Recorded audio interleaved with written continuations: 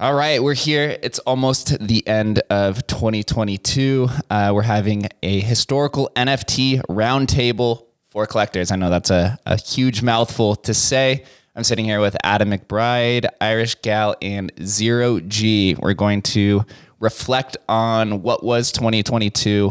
As we were discussing even before we started recording, there's so much that's happened this year. It feels like it was 4 years ago, man. I think the historical community found their divide. There was tons of projects that were rediscovered, but I'm excited to talk with all of them to really reflect throughout this year, my own personal journey.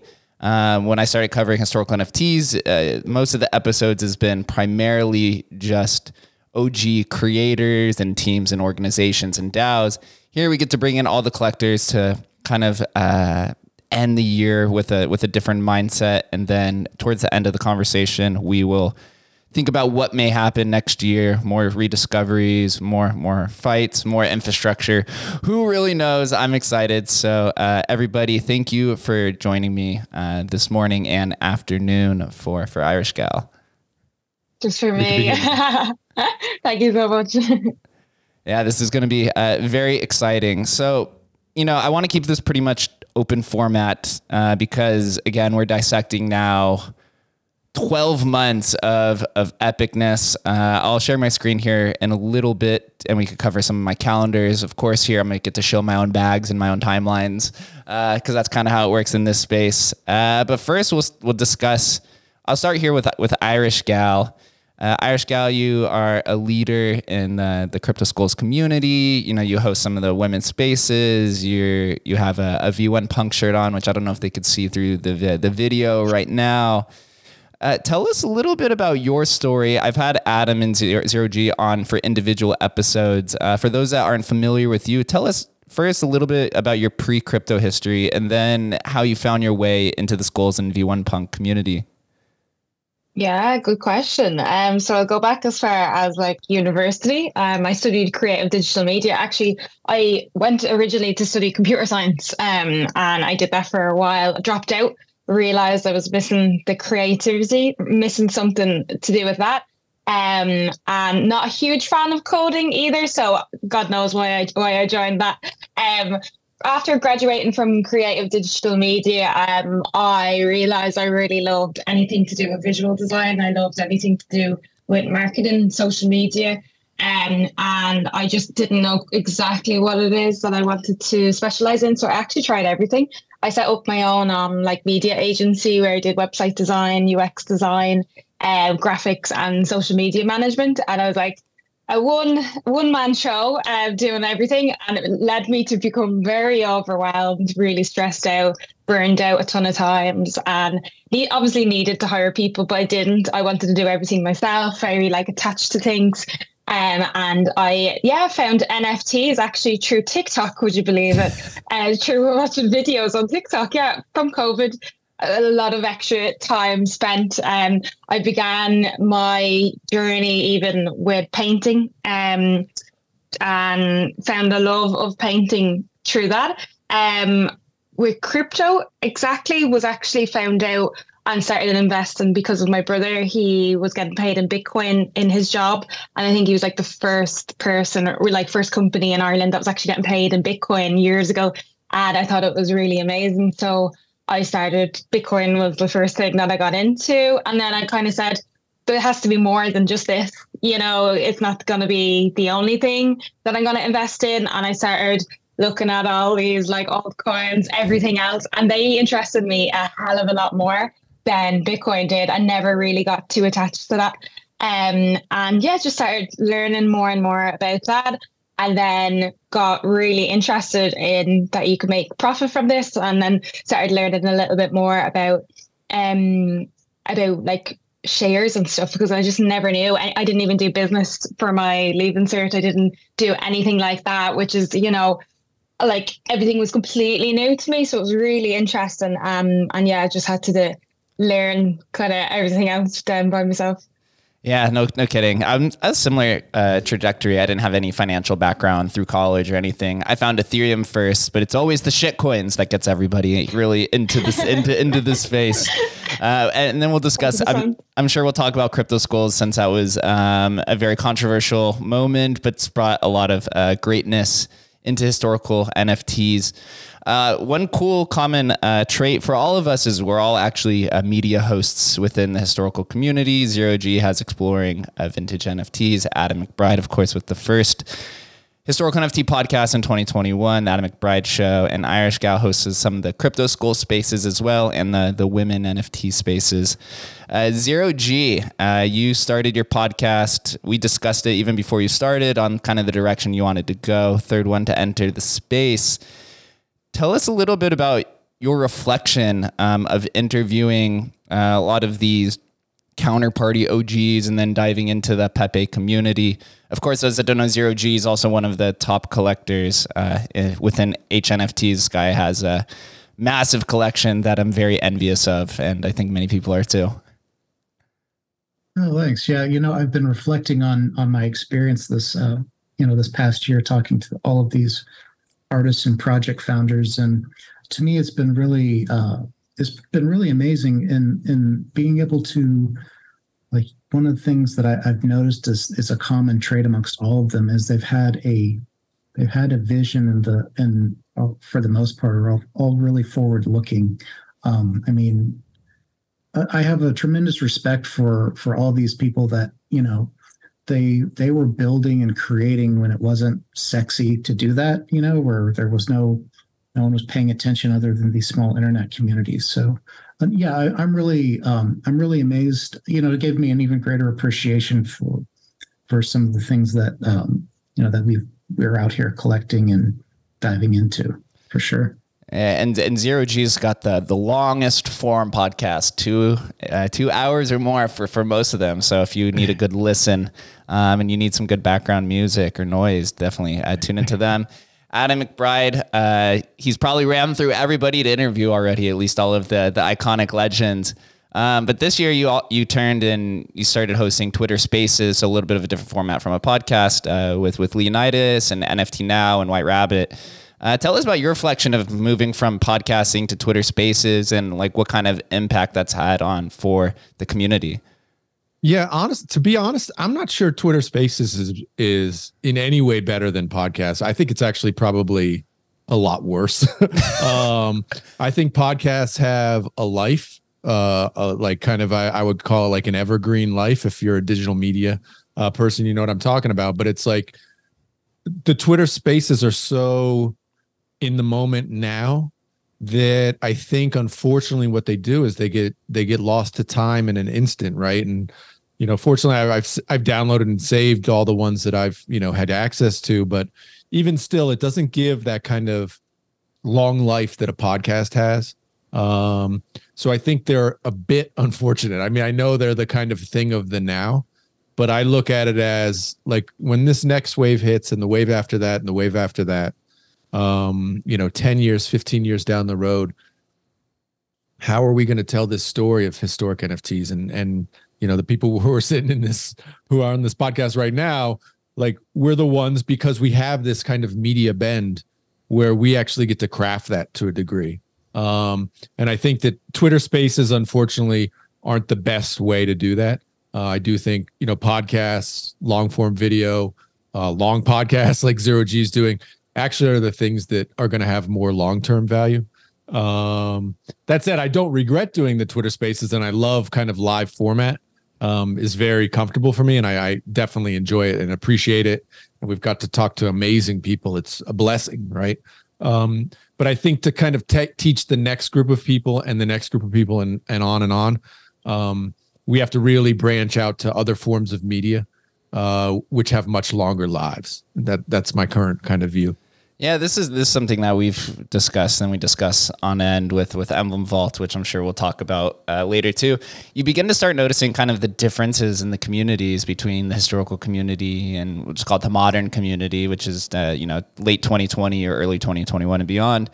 Our community is pretty much full of collectors, and collectors like to move at snail space, right? It's not about the hype marketing that you see within Yuga Labs and some of these other collections. For us, it's all about crafting the story and the narrative and being able to pitch that in the right type of medium. We've learned that as a quote unquote influence, which is cringe to even say, the way to gain credibility in the space is kind of just like showing off your intellect, right? It's not showing off the type of community, creating timelines, putting out media, putting out thought pieces, maybe even getting in some intellectual arguments or debates on Twitter, right? Showing off kind of where that divide is or where your philosophical view is. I think most of us has begun growing as leaders. What would you guys say are proper traits and proper leadership capabilities that somebody needs to possess as a historical community, as historical leaders? And kind of we'll just have a discussion of like, where do we think the community needs to go so that we could kind of get out of our own echo bubble? I think integrity is the biggest deal. So we have, that's something that we've, and this isn't strictly just in the modern NFT scene. There's been elements of that in the historic scene and also in crypto in general. We've seen all these crazy scandals, but, if you don't maintain your integrity throughout this, then, the internet never forgets, and it's just really a better way to live your life. So I suspect that, over time, especially for collectors, they're not looking at the latest flash in the pan. They're really going to dive in and get a better understanding and a better awareness of the scene. So I think integrity is going to be one of the biggest qualities going forward to maintain relevancy. Okay. How about you, IrishGal? What do you think? I completely agree. Yeah. I think number one tip would be like, don't become a shit poster, become an educator. There's a huge difference between the two. Like Adam yourself, I definitely see you as an educator, shit poster. I could name so many. And there are people as well that I wouldn't necessarily want to interview. There are people that are there trying to get more followers and don't really care about lying to the community. I think you definitely shouldn't be lying, publicly. It doesn't represent you very well or the other communities that you hold NFTs from. Everyone is representative of some community, whether or not you're a leader or whether or not you're like a moderator, that doesn't matter. Especially if like your PFP is representing a certain NFT project. If you're like a bad person, that's very transparent. Like that's what I love about NFTs. And I think a lot of people don't understand like how transparent you can see through people, through a tweet or through, like just even if it's Discord. So it's like day-to-day communication. I think people need to be a little bit more mindful. A lot of like even artists go into like they're artists because like a lot of artists get into creativity because they need that to like mentally escape. Like that's definitely something that I needed. I felt like I needed to do something creative or else like I'd go crazy. So a lot of people have like, like what way would I say it?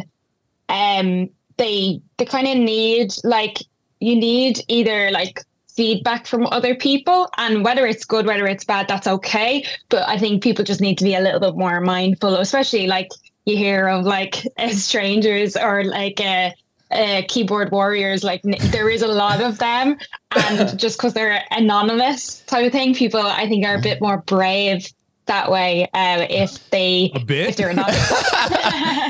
Yeah, I posted a tweet as probably about a week ago. Maybe I'll pull it up later. There was a DAO call that I was in, and the topic of historical NFTs and the community came up, and the most common one was like, "Man, that community is very grumpy." Every time I interact with them, I could feel their anger. So Adam, how do we like get out of that kind of anger bubble, or what do you think the leaders and some of the upcoming leaders in the HNFT space need to possess so that we move past our grumpiness? It's very difficult, to be honest, because we live in an algorithm-driven social media environment. It's really, really difficult for creators who want to see their work, artists especially, who want to see their work in as many eyeballs in front of it as possible. it's really hard when it doesn't take but a couple days to recognize that negativity and combativeness gives you the most interactions of anything on these platforms. And it's really unfortunate, but that's kind of where we live right now. So it's really, it's difficult. And I give a lot of leeway to people. You know, I've seen friends of mine, personal friends, go down roads of negativity, calling stuff BS and stuff like that, because it got them their most favorited, their most shared tweet ever. And then they're like, it's like a rat, you know, with that pellet of crack, you know, it's just like, oh, I get it again. Oh, I get it again. And it's really hard. You know, I've been in social media for a decade now, and I realize the difficulty it is as an individual, because you want to be heard, you know, you want to make an impact, and it's difficult not to go down that road. So I try to be, you know, just, you know, forgiving to myself and others who've maybe gone off the path a little bit and come back, because it's hard. And so in the historic space, man, we're so new. This is like the thing. I mean, it's like we are literally, I would say we're like step one, right? You know, give ourselves some credit for being here early, right? We're all going to be early, and, you know, just try to provide value, but understand that, like, it's hard, man. I mean, you guys know it's hard. You guys put out podcasts, right? I put out podcasts, right? And how many likes do you get? How many shares do you get about a cool podcast with somebody who was an innovator in 2015, and you get 5 retweets and 10 likes? Mm-hmm. And it's like, wow, how do I make an impact here? How do I reach more people? And all I can say is you got to be patient. You just have to be really, really patient and be in it for the long haul, because there is no other way. The other way is to go, you know, to that dark side of like farming engagement and all that sort of stuff. And I don't think there's anybody who thinks that that's a viable long-term strategy. Yeah. When you look at kind of like the newer shit posters, like Thread Guy, who I've had on the podcast, right? He's tweeting 300 times a day, which I don't think that's something that the community that collects, you know, old JPEGs is really interested in. You know, you only need to post a few tweets a day, but they have to be really effective. So it's really kind of like trying to find that medium. But on the other side too, we also want to try to bring in some of those modern properties from the people who have those large followings, right? We go out and grow and interview different people, or, you know, we try to bring some of our shit posting antics or some of their shit posting antics over, but try to turn that into historical or curate that in a historical manner. Although sometimes that I've tried to shit post with the historical emphasis, it's fallen on deaf ears, or the sarcasm is not the sarcastic nature of it is not consumed in the way that it was originally intended. It's quite interesting, but and it's really difficult, right? Like if you want to have a voice a little bit outside, say you want to kind of commentary on crypto, right? Even that is not rewarded, right? These algorithms just reward you for being in this like super slim niche. That's it, right? And so it's a constant challenge, and you know, one we've talked about a lot. I'd love to hear, you know, Irish and ZeroG's kind of point on this as well. Like, what is the strategy? You know, you want to have reach, but do you want to niche yourself down so tight that you literally can't move out of that niche? Especially IrishGal, since you've been into it a while. Like, what your view on that is? I think Adam, we need a lot more historical memes for sure. I think we need to have more fun. Yeah, 100%. Totally. And you can still have fun without being this shit poster, you know.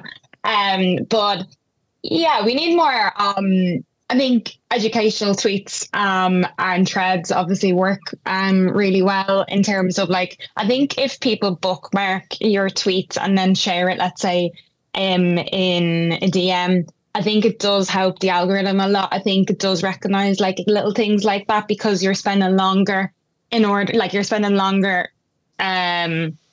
that tweet rather than still scrolling. So the algorithm is learning that way. And I always hear like the algorithm doesn't give up on you. So why would you, like, let's say you only get 2 likes or whatever, 10 likes, let's say, on a tweet, and you're like, well, that must be rubbish because it didn't like feed the algorithm and didn't do well. They say, like, still never delete anything.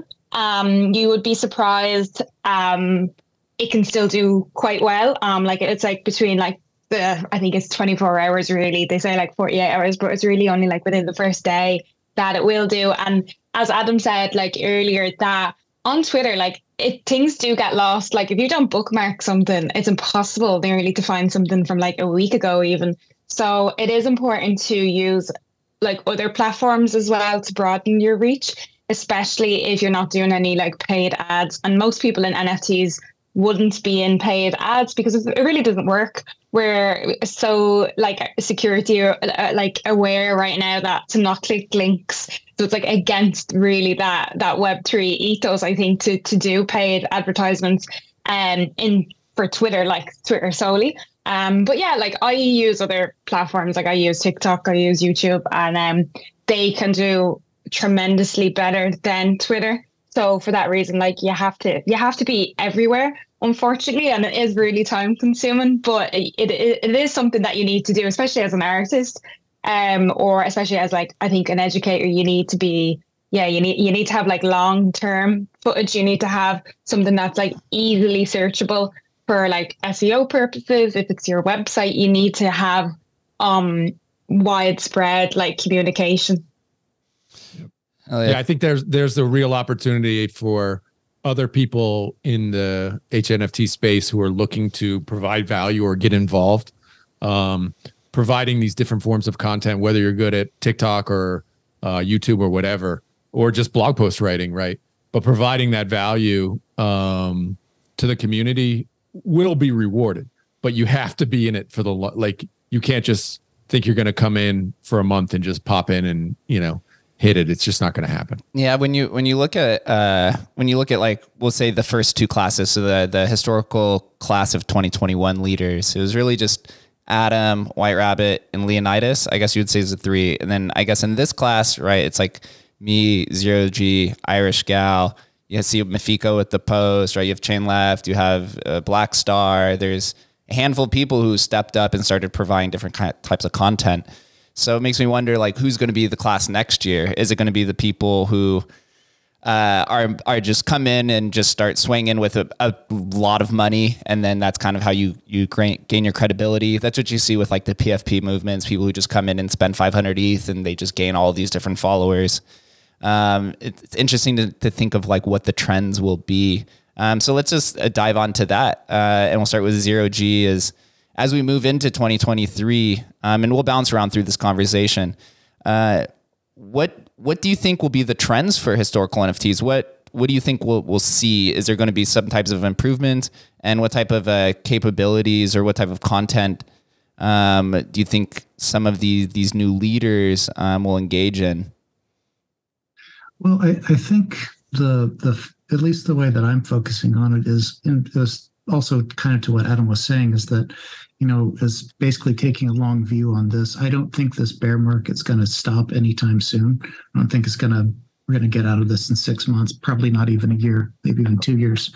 So, and the other thing I think people, even in the historic space, take for granted as an assumption is that historic NFTs will boom at the same time that either crypto or normie, new mints boom.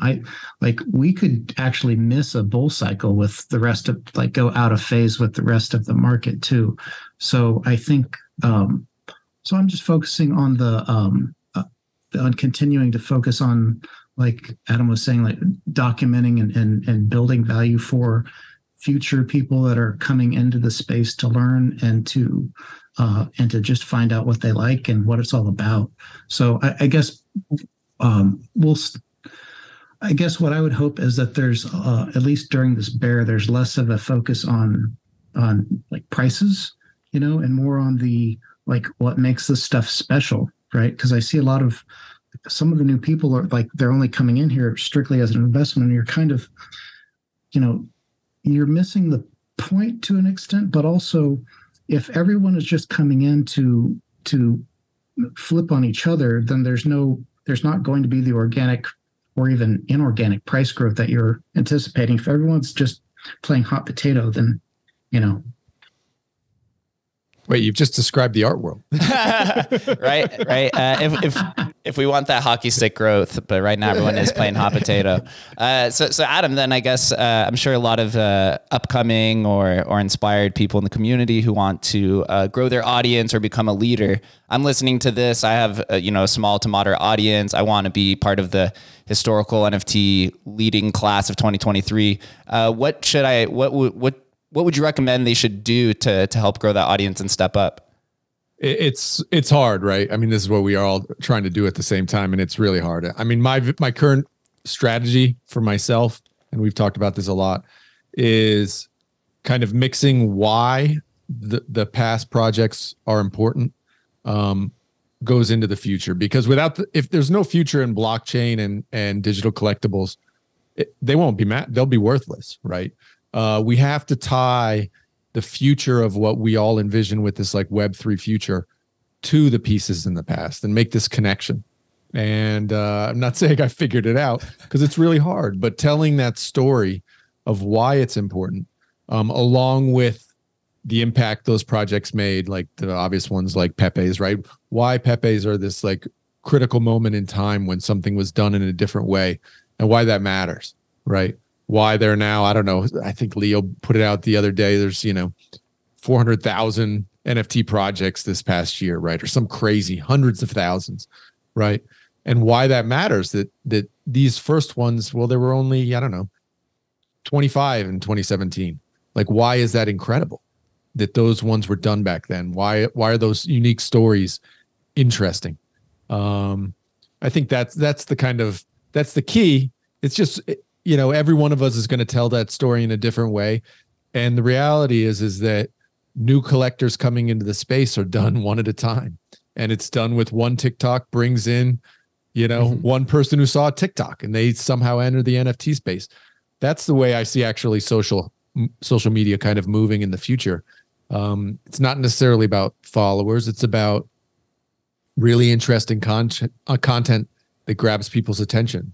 And, we all know how hard that is to do, but that's really what has to happen. And the reality is we're probably all old goats here and we won't be the ones. It'll be some kid who's 13 who finds historical NFTs and he knows how to do TikTok right. And he knows how to do YouTube right. And he's the one who brings in 1 million people, but he probably will learn it from one of us. And so it's a fantastic opportunity that I'm excited about to kind of be one of these old guys doing this sort of stuff. But that's just kind of the way it happens. This kind of social media growth and the way historic NFTs are going to grow. None of us really knows, but it's fun to tell these stories. Yeah, we are kind of the old geezers, right? We're going to be we will be rediscovered at some point in time by the 13-year-old TikToker. It's funny. I don't know who tweeted me, or I had a conversation the other day on Twitter. Is like, are some of these NFT projects that we've already talked about going to be rediscovered in 5 years, like another rediscovery on the rediscovery? And I think that's totally possible, like totally possible. Like some gamer community they're playing Minecraft and they're like, I like whatever, I like, I don't know, Ether Waifu, right? It just comes to my mind. We like them and they're going to be our PFPs. And like all of a sudden that project becomes like known to a whole new community. And they just decide these are going to be our PFPs. We're going to go kind of resurrect this. And those PFPs are going to now be valuable because this whole new group of community who are already kind of built-in community decide that this NFT project is going to be the one we like. And I think that's super exciting. All right. Speaking of valuing projects, the historical community, we started at the beginning of the year with the discovery. It's not even a rediscovery, a discovery of puny codes that was posted by Devoted. And then we ended, I think with Lanaji was like the last one, or there might've been the angel battles that you posted. How has your perspective of valuing these historical assets changed from discovering this like name coin wave, which we'll talk about? I'm sure everyone wants to hear us talk about that, to the crypto schools thing of 2019, to the timeline, to the dates changing, the timelines perspective. We'll start with ZeroG. How have you changed over this last year from valuing these old JPEGs or tokens? Well, I've gotten a much greater understanding of Namecoin. I mean, I was familiar with it before, but I had missed the boat on Twitter eggs until the puny code rediscovery. But I've become much more familiar with like Namecoin NFTs and how that works. So I really think that there's a future for a lot of the for a lot of Namecoin stuff that that people are fading right now. But I mean, again, not financial advice, all that stuff. I think it's been interesting. Like when you're talking about the entire year, it's like we also had that drama around like the FP, like we had the merge and then the emergence of that FPOW fork that got like immediately went nowhere, and we were all concerned about. I would it's say like that, Y2K all over again. I know, right? I guess I've it's been interesting to see like these. We haven't had we also had the IPC. That's another one that was, wow, that was that was crazy. No, Did you say shit show? Hey, rediscoveries are hard, man. That's all I could say. Rediscoveries are hard. The best laid plans. Yeah. Well, the way I look at it is, it's a good story. What happened, but no, I think what's been interesting too is we've had these. I'm looking at what you're sharing, Jake. I mean, we had a big year for V1 CryptoPunks too. Just man, some of the Dogecoin stuff getting recognized, the MTM stuff. I mean, there's been a tremendous amount. Going on. I guess I would say that we're in the midst of a really large drawdown in the crypto space, and it's been really interesting to see who's staying around for not just crypto but for the historical NFTs too. So I think it just goes to show who's who's really like passionate about it versus who is trying to make a quick flip, or not to say there's not anything wrong with trying to make money, but in what is now a super illiquid market, this is not the easiest place to try that. Yeah, absolutely. And so for those that are listening, I pulled up the part 3 of my NFT archaeology calendar, which pretty much just covers all the events that had happened. This calendar is from December 14th, 2021 to July 14th, 2022. The big things that it is missing, which we'll probably discuss, is Ether ID, V1, V2. You have the Lenaji rediscovery. There might be a few more things on here. The big focal point, I think this is this moment kind of like sparked the massive philosophical divide between, we'll call it now, the historical community and the vintage community. IrishGal, who's a leader within CryptoSkulls at the time, CryptoSkulls on January 11th had 10,206 sales in one day. Some people still to this day don't consider it historical. Some people do. Some people call it OG. IrishGal, tell us a little bit about that rediscovery. Were you around during that time? And how do you value CryptoSkulls? Yeah, really good question. Around that time, I actually wasn't like directly with CryptoSkulls. I was January 11th, I was with the V1 Punks team, which was funny enough because they weren't actually meant to like go live the rapper as such, but they had nobody in the Discord, or they didn't have any followers really whatsoever. They didn't have anyone like looking after a Twitter account or anything, so that's where I kind of came in. But yeah, with CryptoSkulls, how I would value the community, like with any community, I would definitely value with the community, like how active it is. Definitely they're very active in terms of like, there's two kind of segments of CryptoSkulls. There's the SkullsDAO, and then there's the main team that I work with. So the SkullsDAO is like the amount of different things that they do right now for like artists, and the amount of different things that they do for, I suppose to help new people as well. Like in terms of like when they first started 2019, like they still haven't even launched the game. They're still working on so many different aspects that are yet to be, to go live. So from 2019 to even now, is a very long time for an NFT project to be so active, and it's a very difficult thing to do. But yeah, and around January 2022, I think a lot of people heard about Crypto Skulls through obviously like people buying Skull Lords, and a Skull Lord was bought by Gary V. I know the majority of people, because I ask them every single day, like, how did you hear about Crypto Skulls? And usually it is either some sort of an influencer online. Even if you look up on TikTok and you go Crypto Skulls, there's hundreds upon hundreds of videos there. And like, these are obviously all people that were just like wanted to show off their new NFT, wanted to show off what they're like proud of having in their portfolio, you know. But the Skull Lords were massive sales, absolutely massive. I think when Gary V came in, it was one that he bought was around, I think 100K. 100 ETH, probably yeah. more. I think it was 100 ETH, yeah. 100 ETH, yeah. That was when ETH was worth something. Exactly. I missed those days. Oh boy. Yeah. So here's, I pulled up, and so this is again, part 3 of the calendar, the story, or the Crypto Skulls rediscovery, whatever you want to call it. There's a lot of nuance to it. There's a lot of variables. One thing that's definitely true is that it brought in a ton of new people to the historical space. As Adam discussed before, controversy tends to sell.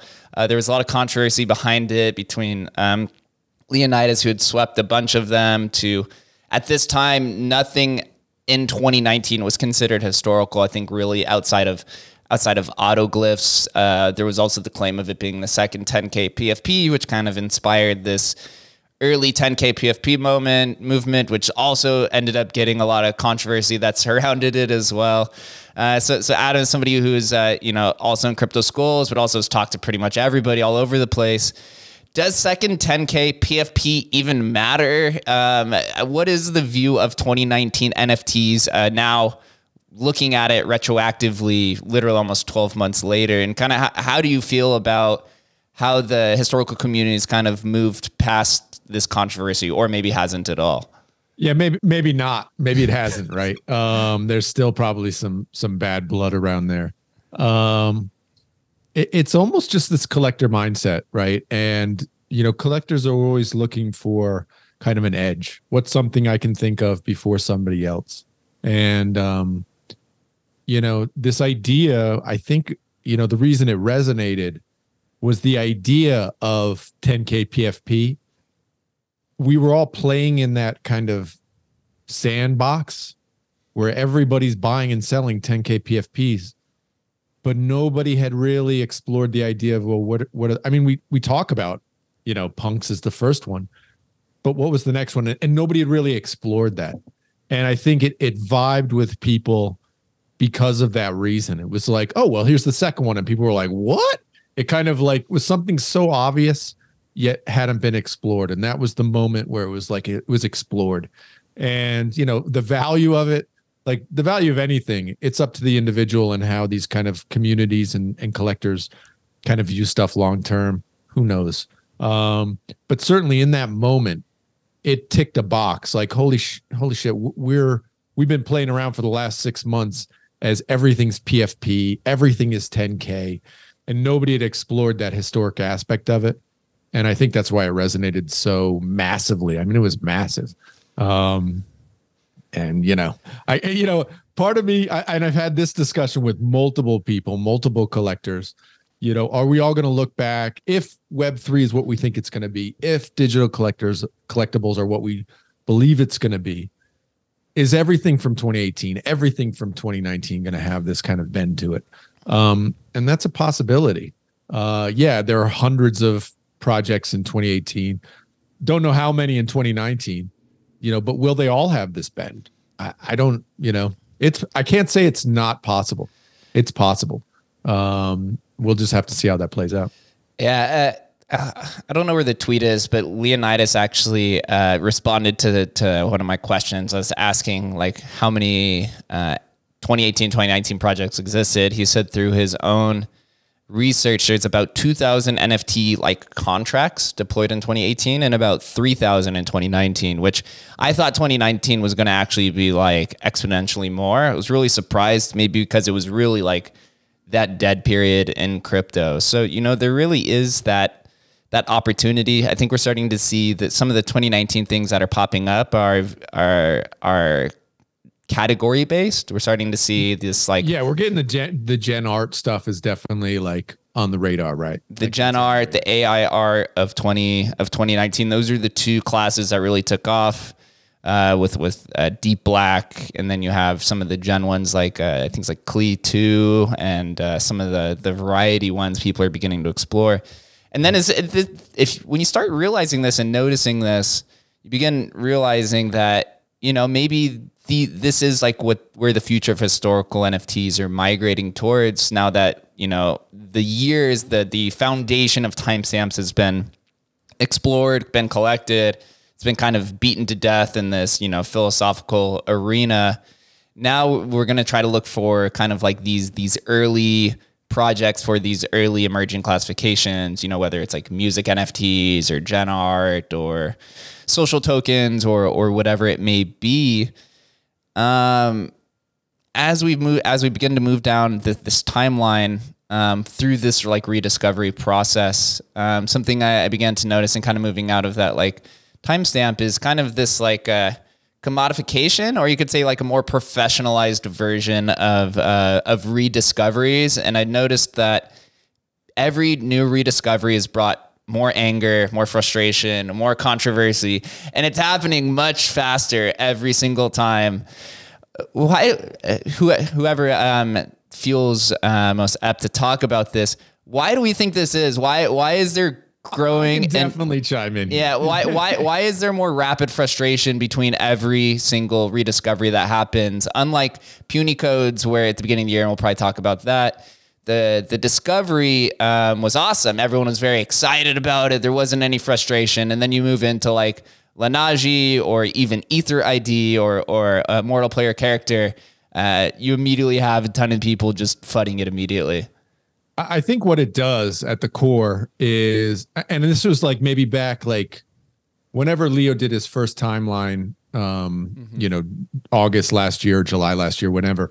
And it was like what you started to get the feeling of, all of us were getting this idea that, oh, or maybe Harry BTC did his first one. And it's like somebody maybe asked on Twitter, is like, how many do you think there are in 2018? I was like, a lot. Right? Like hundreds, possibly. And what it does is it gives you this idea like, oh, maybe these aren't as scarce, right? And with Lineage especially, it's like, well, it's infinite mint. Oh boy, here we go. You know, what does this mean now, right? And, you know, for all of us, it's like, oh, there's a dilution of interest, dilution of projects. You know, if somebody tomorrow discovered, oh, wow, in 2015, there's, you know, all, you know, another 100 projects, it's like, oh, shoot, right? It dilutes all of our bags, and we all understand that. And so I think there's that. I mean, I think at the core, that's what it is. It's just this idea of like, oh, shoot, there's another 2017, you know? It just doesn't make yours as special, right? Like 2016, there's Pixel Map, right? If you throw a few more projects in there, it doesn't make Pixel Map as special, right? It is still special, but it doesn't make it as special, right? We all want to be the belle of the ball and be the only unique magical one, right? But when we realize, oh, there were other people doing stuff too, it just takes away a little bit from you. And I think, you know, we all feel that naturally as humans. But I don't know. I've gotten comfortable with it because I've been a direct recipient of a lot of this hate. But the reality is, it's like, okay, then we're not going to talk about it, and then we're going to talk about it when. In another 10 years, we're going to rediscover this one and talk about it then. Is that better? Like, I think it's better to have them all kind of on the table now, or as close to now as possible. Yeah, no freaking kidding. Who knew that history was inflationary? IrishGal, how about you? Do you have any thoughts about the rediscovery process? Do you enjoy it? Do you see anything wrong with it, or just any sort of relation to it that you'd like to express? Yeah, I've gotten there's a lot of hate over the use of wrappers. Wrappers definitely, because like without even like naming any projects or anything, because there's a lot of projects that have been rediscovered because of the wrappers, and then have obviously they're able to market it better, let's say by using a game. You have to wrap, like there's a utility as to why certain projects should wrap as well. It's not just for to look better or to like change a background color. A lot of projects have use as to why you should wrap the NFT. And the reason why I think there's a lot of like hysteria, there's a lot of issues with the wrapper, is because like, should you be including the wrapper in like as like a new project? Should you be integrating it then within just one? Like it's hard to have like definitely, there's always going to be gray areas whether something is even like something should be included. Like, should we include everything? Probably not. If you want to be like, if you want to be very, I suppose, like if there's people obviously then that are counting exactly how many projects, should you only be counting those that are active? Should you only be, there's so many different gray areas there. Like, in a way, it shouldn't matter, I suppose, if a community is active, because as Adam said, it can always be rediscovered at some point. Over if it's a brand that just changes their PFP, that can literally just explode then because of, like, let's say a TV ad, some sort of marketing, and yes, it can explode. So it's difficult to be counting every single one right now. At the moment, I think you would just be counting those that have some sort of impact. If they were the first project to do pixel art, if they were the first project to do a certain thing. But we don't have, I suppose, the resources as well. We don't have the time to be looking into whether or not all these communities are necessarily like active. And not everyone is going to want to change the look and feel of, like, a lot of people, let's say, that had the CryptoPunks. They didn't want to change. So if you have the like original CryptoPunk, like when you claimed it back in 2017 when it was free to claim, and then there was the bug, a lot of people wanted to keep that and didn't want to wrap it, even though they knew that there's a wrapper there, because I suppose the untouched can be valued even more than in the future. It's the same with like trading cards. It's like, you don't want to touch something to change it. You don't want to alter it. You don't want any modification. And I can understand that point of view as well. So there's a lot to get into, a lot to unravel. I mean, it's so, for all the people who call anybody who does a rediscovery or brings something forward and calls them a scammer or whatever. I think we were back on the last one you were on there, Jake, and you were showing, the early days of relaunches and rediscoveries. And it was like, I'm looking at Mooncats and Curio and Etheria, all projects that, any historical NFT collector probably has some of those in their bag, right? Those are all ones that were like, we love these ones. My Mooncat's my forever cat, right? There's no more passionate community than an Ethereum community, right? These are the ones, right? But go one earlier, right? CryptoCats. How many people are in that Discord right now? I think I'm the only one, right? CryptoCats are there, right? But the community never really formed. The dev basically shut it down immediately, was like, these will not, and got them banned from OpenSea. There was no way to trade them, right? And so that happened. That community didn't form. Was that a scam? Like, of course not. Like, that was legit. That was a legit rediscovery, right? But the community didn't form around it. And so be it, for whatever reason. And it was, in my opinion, it was because of the devs kind of shut it down, and it lost traction very quickly, and then it ended, right? But was that a scam? It was no more a scam than any of those others right there. And those ones are considered legit historical NFTs forever, ever, right? I guess the question that Jake was asking about, like, the what has made some of these newer discoveries controversial or draw an ire is that, like you're talking about like Mooncats and CryptoCats and Curio cards and Etheria. I mean, those are all like what we would consider fair launches, right? And like you helped out with Pixel Map too. And then that was probably like the first one I remember where we have, someone go in and try and bot it, right? Yeah. And then ever since then, all of these, almost every rediscovery is, botted to hell. So I think that's like, it's actually how the relaunch is done, like drives a lot of it too, Sure. Right. So although people would say Mooncats was botted too. yeah. I got 30 some odd failed transactions. Oh boy. The test to Mooncat got botted as well. Yeah. Well, the bots is really like what left 100 and something of those Genesis cats on the moon because they knew they were all going to get botted. But yeah, it brings up a good point that as we're kind of touching on this in the very beginning of bringing some of those modern NFT principles over to the historical community. And that's kind of how some of these relaunches have gone. And they haven't always been fair. I mean, it depends on what chain it is, which also this kind of leads into probably something a lot of people like to hear. And one of the biggest crutches of controversy within the historical community is surrounding Namecoin and fair launches. And is it a token, right? And this kind of leads also into wrapping.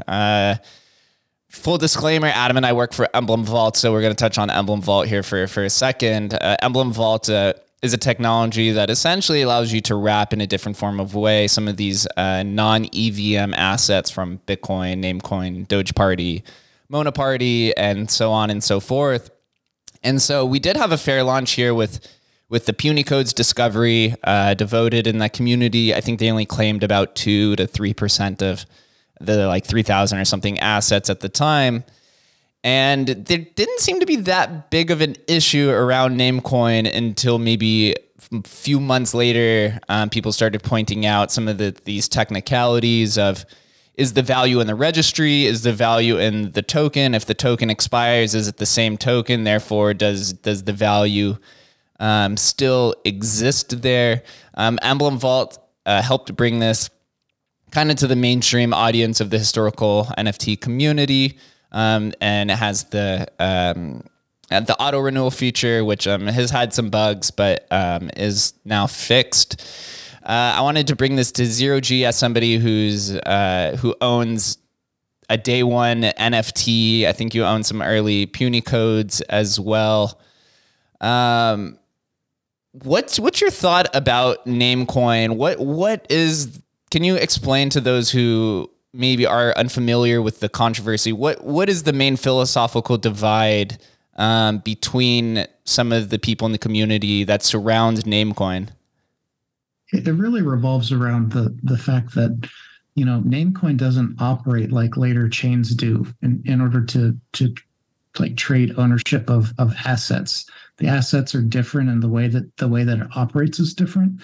So people are focusing on the UXTO instead of the resource that's actually granting access to or permission to or ownership of.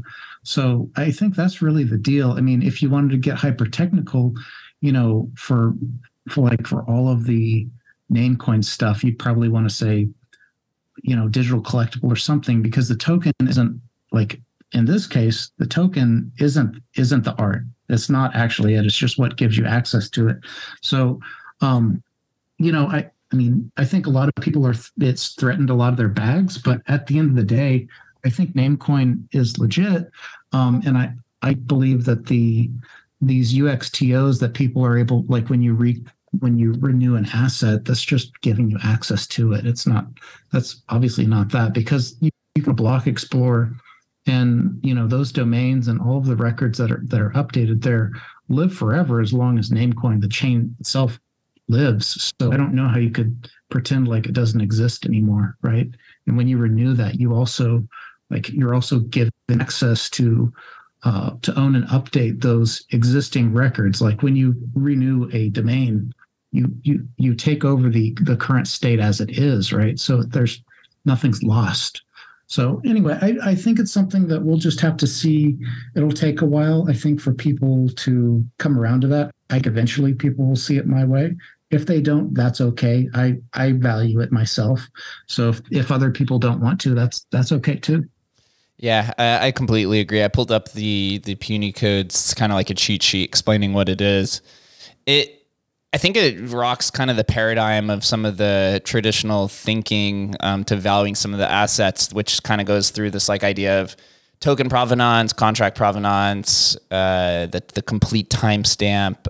Again, IrishGal was kind of talking about like this purity kind of idea of the token. And here it becomes more of, a pure collectible. It's one of the earliest altcoin. Some things that people like to ascribe value to is the idea that Vitalik mentioned it in the Ethereum white paper as a non-fungible asset. Satoshi was in the Bitcoin Talk forum discussing the idea of forking Bitcoin. For some people, that for myself was like the big signifier of value. And then you get some of these claims of, is our puny codes art, which are decoded, or it's a decoded message that puts out like emojis and symbols and some of the things down here. And then the discovery process at the time was probably one of the fairest, or the fairest probably since Mooncats at the time, or one of them. And you kind of put that all together and you kind of create this community. And then other people are very antagonistic to it. It was almost like a proof of work relaunch, because you actually had to put in work to go get a puny code. It wasn't like you just clicked mint or buy or get or whatever. It was like you had to, download your Electrum wallet. You had to like ask Devoted for some Namecoin. Like it was a little bit of a proof of work relaunch. It was actually awesome. I love that relaunch. I mean, I guess the other thing I'd say too is that, a lot of people are really antagonistic to Namecoin in general.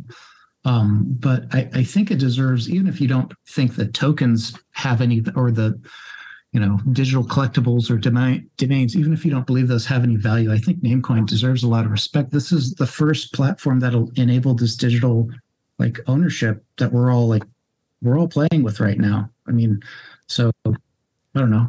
I think it's kind of short-sighted to see people just fudding on like Namecoin like as a technology. I mean, it's cool and it works. I mean, the fact it's still here running in 2022 is also pretty amazing too. It is. It has emerged mining, so it is actually probably one of the most secure blockchains out there. I think a controversial point, and we kind of discuss on this with Crypto Skulls, is that some people try to FUD it because some of the early excavators claimed like a massive supply, right? It's kind of similar with Crypto Skulls that happened with Leonidas as well.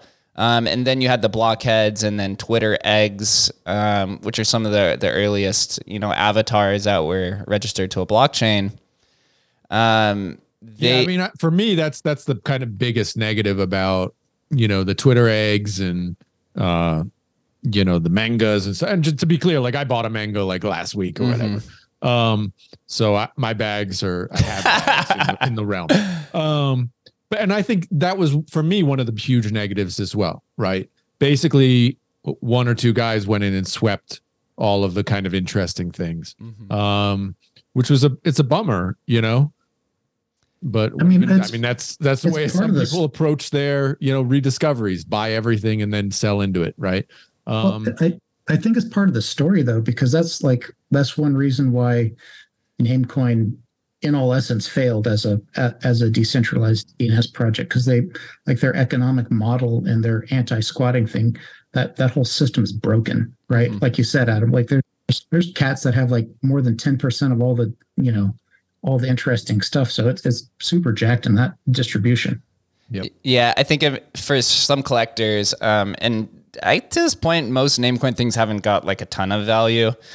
For me, how I even acquired Jake.bit was I had to go to Jake d/Jake, then I had to find the guy's email, and then I had to manage to convince him that there wasn't much attention here before to get it for 200 Namecoin, and then he went and claimed my ID/Jake Gallen because he was very upset about it.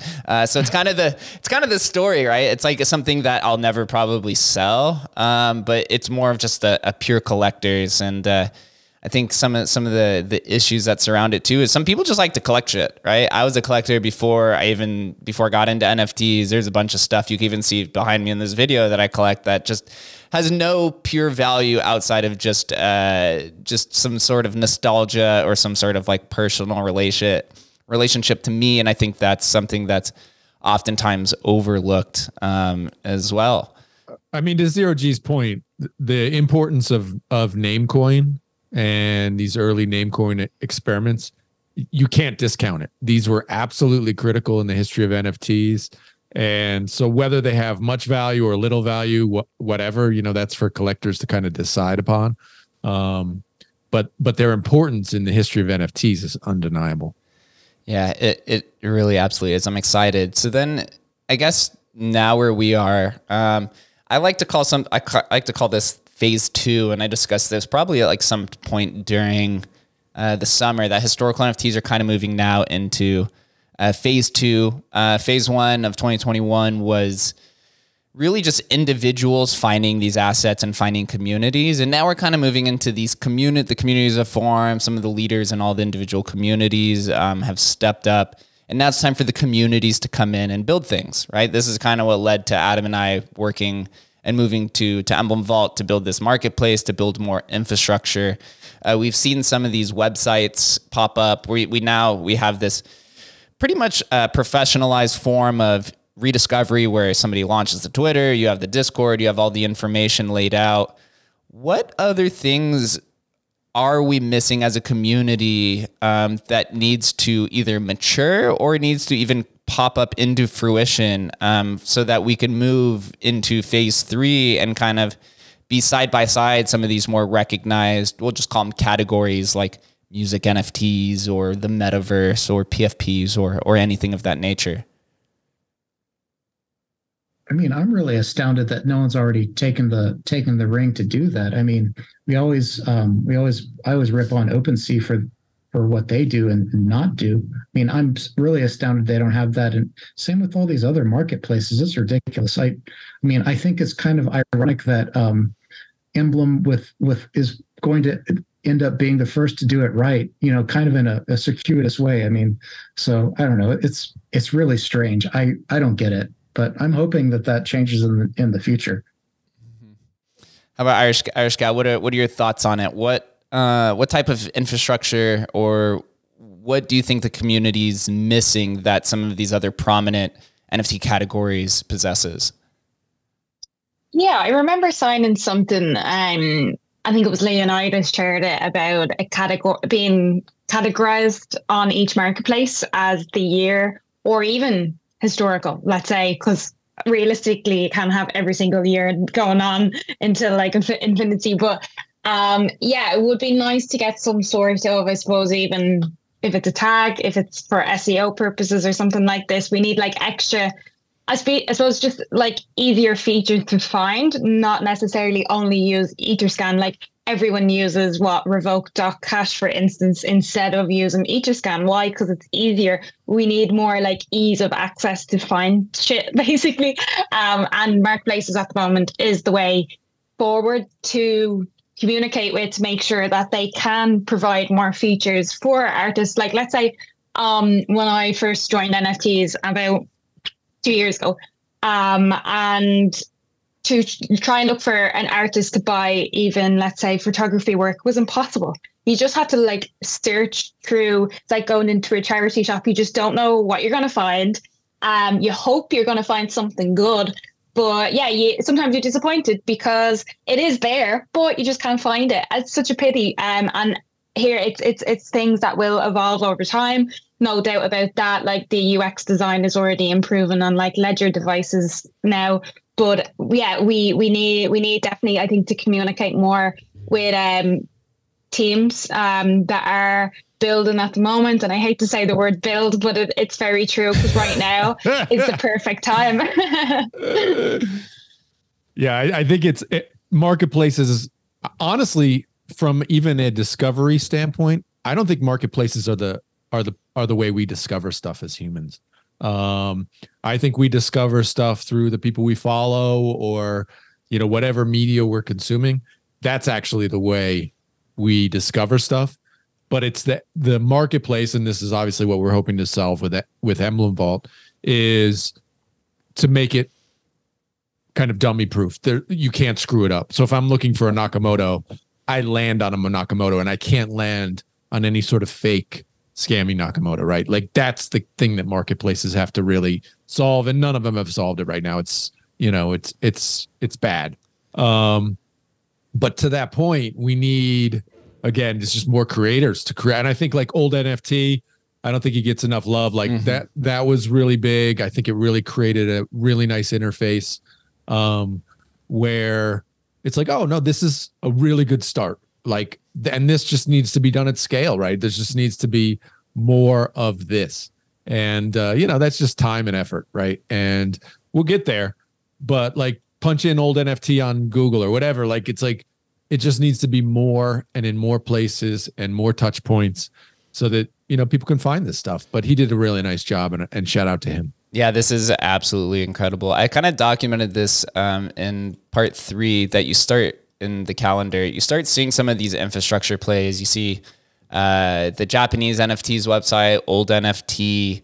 There was the NFT archaeology thing that Ken did. There was the NFT timeline, some more timelines, and then trying to bring it together. And then recently we had Leonidas. He brought up the NFT wiki, which is also something that's, I think, going to be very popular, which is all just, these are all personal entries of just a wiki. Like having something like this is just crucial. You could come in and click on any type of information and see the history. So that's what we need. Of course, Ab and I, we work for Emblem Vault, and I think this is going to be something crucial to just, you know, shamelessly shill some bags and kind of what we're working on. This to me is going to, as long as it proves, the technology proves to be good, the ability to have things like rare Pepes and Spells of Genesis and Sarutobi and some of the counterparty or some of the Doge Party assets, and then eventually moving to curated collections for Namecoin and some of these other ones, and having them sit right here within the OpenSea top 100 collection, I think is going to be very crucial because it's going to bring a lot of attention and discovery to these different projects. And then when you think about just Pepe's pure size of 1,774 different collections, it's hard to not think about it just being a consistent top collection as long as people in the community are participating. Of course, you do have the other side where you have counterparty maximalists or Bitcoin maximalists who don't want to engage in anything Ethereum, right? They believe in self-sovereignty and bringing their chain or keeping their assets on the native chain, which is definitely fine. It's more secure. But there are these trade-offs that have to happen. And it's kind of just, again, circling back to the very beginning of taking some of these modern principles that exist within these principles and trends that exist in the modern NFT space and bringing them to historical communities where they're not where the users aren't necessarily persistent on decentralization. They just want permissionless more than anything itself. So I think that's something good to look out for in the Pepe space, or I guess the Emblem Vault and infrastructure. And then I think the marketplace tends to come a little bit afterwards. And then just some more charts and more things like that.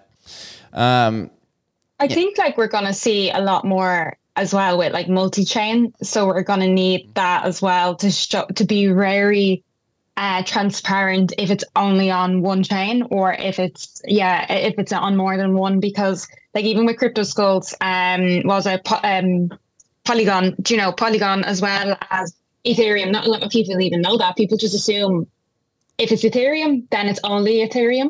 And I think we need to broaden that, not that knowledge, but that kind of space a little bit more as well, because I think the future will be multi-chain. I think like when I first started NFTs, I said, I'll only be sticking with Ethereum because it will always be just Ethereum is like the most popular right now. But we don't know if it's always going to be like that. So why would, like, if you're open-minded enough to invest in crypto that you know could go to zero tomorrow, why wouldn't you also try out other blockchains, you know? So I think people need to, again, it's the same with like people's PFP, they get so attached.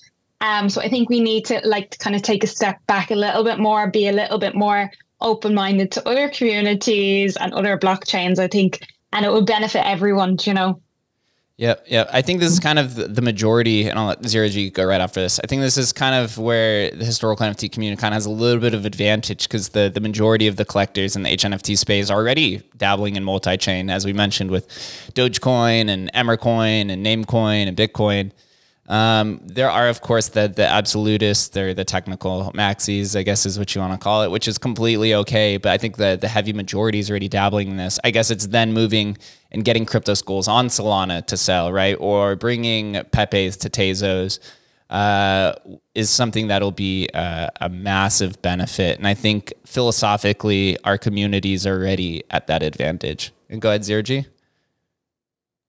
I was just going to say, I mean, kind of like something that Adam touched on is that, you know, even if you choose not to keep them long term in Emblem, the fact that like giving it an easy option where you can just give someone a link where they know that they're actually not going to get scammed on these without having to learn the intricacies of Emblem, because, you know, for someone who's not super technical or just hasn't really studied it a lot, it can be really intimidating at first. And if they're just like getting hyped up and they want to go buy a UFO Pepe or something, you know, it would be horrible to see them, you know, like get rooked by one of those old scams, you know? So I think just having like a known trusted link that can be on all of these different, you know, Discords and whatnot. I don't know. I think that's really positive, and it can only help going forward. I mean, you just scrolled past Curio or whatever, and it's like, I'm reminded, like in the Curio Discord, like I've got my Curio 26 on, right? It's like this is the thing about like even the simplest thing like Curios, you still get the questions to this day, like why are there two wrapped Curio? When I punch in Curios, why are there two wrappers, right? And what people get confused, they don't know, right? This is how early we are, that people have to like kind of learn all this stuff. So simplifying that to the masses, to the next group, I think it's critical. Yeah, absolutely agree as well. And so I know we are coming up on time. I also wanted to pull up NFT Relics because they have the NFT Relics Explorer, which I think is just a massive, massive tool that is underutilized, where it aggregates the different assets from. They have the Namecoin and Emmercoin Explorer, but if you click here, you could filter by project and you can see all these counterparty collections, which, you know, gives you the floor price and everything like that. I did want to do an N roundtable for those that, so that those that are listening or watching could hear. What are some collections to either look out for, and what are some of your favorite assets or maybe Grail assets that, you know, can either be super popular or maybe some undervalued or some overlooked assets? We'll start with ZeroG. I mean, I have to say one of my favorites is Rare Pepes, and the Nakamoto Pepe in particular. I think it's interesting that even within this bear market, it seems like we've already started to see it diverge from the rest of what we consider grails, even though it has a larger supply than a lot of them. So I think it's really interesting to watch and see if that continues. We may actually be starting to see this one make the first major divergence, you know, and become really bust loose, you know. So I think that's interesting. But in terms of other projects, I think are you know, I love Rare Pepes. Fake rares are really cool too.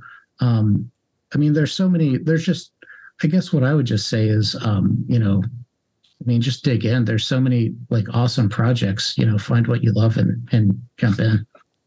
Yeah, I agree. Pepes really have started to catch their own heat from the modern NFT space, and just overall, they're really starting to get there. Again, I've said this a million times, but I think Pepes are really just the final boss of NFTs. To me, they sit right alongside CryptoPunks. They just have a much larger supply, so the accumulation period is going to be much, much larger, or much, much longer until it reaches that like breakaway speed that Punks possessed. How about you, IrishGal? What are some of your favorite collections and favorite assets that you either own or are looking at, or you just appreciate? You know what? One thing I am sick of looking at is rare pepes. I actually see them just every single day. I mean, it's like CryptoPunks, you see them everywhere. But one that I like in terms of the art and the community, and now it might be because I'm an animal lover, is doggies. The doggies NFT. I was introduced to them by a V1 Punk community member, and they're just doing a lot in terms of like actively responding to the community, listening to feedback. They developed a wrapper, they developed like a second collection, where it's like baby dogs, and I think it's really cool what they're doing. But yeah, there is a lot. I mean, you could talk all day about. I wouldn't say I have one like favorite as such, because I'd be biased if I say like obviously Crypto Skulls, V1 Punks, but like yeah, I think it's nice to be involved in multiple historical NFT projects, and I think a lot of collectors are not just involved in just one historical community. You see people, they get addicted, but it's a good addiction because you're making friends along the way. So I think any community that you join and straight away you're getting better engagement online, or you're after like finding someone that's like local in your community that you can meet up with in person, then it's a great community to join. Yeah, absolutely agree. The Doogies community, probably the dankest memes between Best memes in the business. Yeah, Virtual Alaska's quite a great troll, quite hilarious. So if you're listening to that, awesome, shout out to you. How about you, Adam? I mean, of course, you got a curio card shirt on. What are your favorite collections, or what are some things that are maybe overlooked? Well, I think to IrishGal's point, the idea of connecting with a community, if you don't have much money, and look, I started with, like I've told the story, like half an ETH, right? If you're one of those guys who has just a few $100s and want to be involved in the space, I think that's actually a decent strategy, is find a community that's inexpensive, that you can get in and that you can provide value. And whether that's, doing memes or just engaging, I think there's a lot of opportunity in the historic NFT space. Even if you don't consider Dogies, historic NFTs, like you can get a crypto card for, $30, or, even curios. You can get curios for $100 or something. You can join those communities. But from a value standpoint and a collector, like I'm certainly no expert. But I do know that communities like Pepe's, like I'm fully green pilled, like everybody talking here, right? But I also know that with 1,700 different ones, it's almost going to be impossible for anyone to dive through that. So the value is going to kind of accrue exponentially to the most relevant pieces in those collections. And obviously Nakamoto's the one. Most people on earth can't afford it, right? But that's going to be the one. Like, is it going to be, exponentially valued more highly than the second card that came out, whatever, the Mt. Gox card? Probably, right? I hold the Mt. Gox card because I probably never afford a Nakamoto, right? But I'm never going to see the kind of outsized returns, most likely, because everybody's going to know the Nakamoto. And that's kind of the same, across a lot of these kind of things for whatever reason, right? So if you can get it together and you believe in a certain kind of project or whatever, I would look to get the one that's going to be the most well-known. Try to do that if you are a collector. That seems like the best strategy. I could be wrong, but that just seems like the way it's going to go. Is like there are a lot of projects. It's really hard to get attention. So kind of focusing on like the alpha of any particular project seems like a decent strategy. Yeah, I agree. I think now that we've been doing this for March will be two years at this point, a lot of the ultra girls are really either taken and held on to or have become kind of out of price. I mean, even with 96 Genesis Mooncats, they're still sitting at about a 30 ETH floor, right? That's still at this point $40,000, $50,000. That's out of the reach for some people. Of course, Mooncats are my favorite. Of course, very, very biased. It does have the largest community. Pretty low entry floor. Curio cards are a good one. With Namecoin, I think Puny Codes is a pretty solid community. You could get in low. Spells of Genesis is something that is oftentimes overlooked as being the first real gaming collection. But it's also starting to get out of reach of people too, right? The early cards are now 1 ETH or more. For some people, that's a lot. It's still a lot of money, right? If you're working a regular wage job. So that, I think that's kind of what happened over this last year is a lot of these people started getting priced out, especially when ETH was, $3,000, $4,000, $5,000. They started moving down the timeline, trying to think 3-4 years ahead, where most of the other collectors who got in early were thinking in 2017 terms or 2015 terms. I think we do have a bright future ahead. It does seem like people are starting to move in. Words of advice for everyone though is just to have a little bit softer touch for people who are trying to enter the space. I mean, there's a lot of NFT influencers or just interested parties who try to come into the space, and they post their own infographic or their own interest, and they just get completely bombarded by by hate and people saying fatality. Yeah, fatality. No, this is the first NFT. No, this is the first crypto collectible full set of 32, right? And it becomes so ultra niche, and it becomes so cringe at times where I was part of that camp. I do admit it. I've definitely backed off on it and tried to be a little bit nicer to people, because it is a lot to dive through, especially when the information is distributed across 10, 15, 20 different websites and 100 different Twitter accounts. So I'm excited for what comes next. And thank you guys for coming on and having this conversation. I think we really covered a lot, and I hope we provided some information, some insight to those that are listening who want to enter the space. We'll start with IrishGal. Where can everybody reach you, and any final closing comments on the historical space of 2022? Yeah, we don't want it to be a war, especially for new people joining. We want it to be as welcoming as possible. That's why I'm trying to focus right now on education in the space. And I don't think anyone is, necessarily an expert at anything in the NFT space, where you can all learn from each other. So I think, I definitely agree. Even if it's 1% nicer, but even if you don't think you're a nice human being, you can always be a little bit nicer. So yeah, definitely. Everyone can catch me on Crypto Skulls Discord and on any social media platform. Literally, I'm on them all. Irish NFT Gal, it should be the same. Hey, how about you, ZeroG?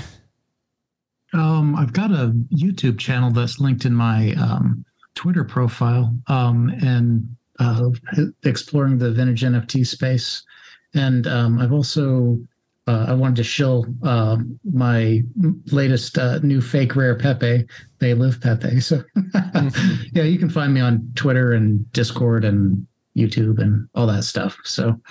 Yeah, I love the fake rare. It has a historical NFT emphasis on it and shows some collections. And it's cool. Just shout out to Fake Rares for, they have they use Counterparty, the historical platform. They're related to Rare Pepe, some of the same community, but they are doing a really good job. Maybe the best job right now of bringing in some of the newer crowd into the historical space. So glad you're participating and love what they're doing. And we'll end over here with Adam.